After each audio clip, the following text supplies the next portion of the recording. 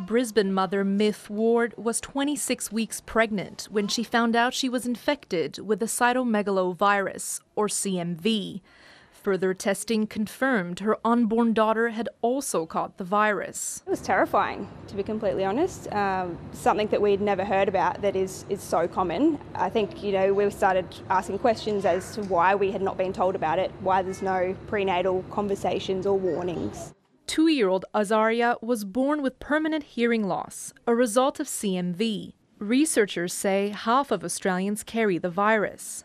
Most carriers will never develop symptoms. But if pregnant women become infected with CMV, that's when it becomes potentially dangerous.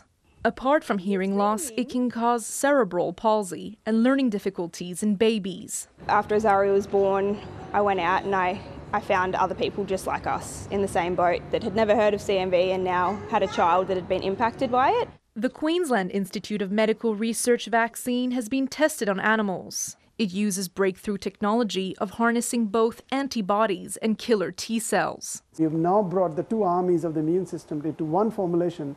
Lead researcher Professor Rajiv Khanna says it would reduce the chance of mothers transmitting the virus to their babies. Researchers hope to conduct human trials within 2 years, and they're in discussion with industry partners to progress the vaccine. If successful, the vaccine will be given to adolescents, just like Gardasil. An Institute of Medicine in the US has identified CMV vaccine as one of the highest priority, and it will impact on not just a few thousand, but millions of people. Ms. Ward says it will give other mothers hope. It's very exciting that no other families will have to go through what we've been through.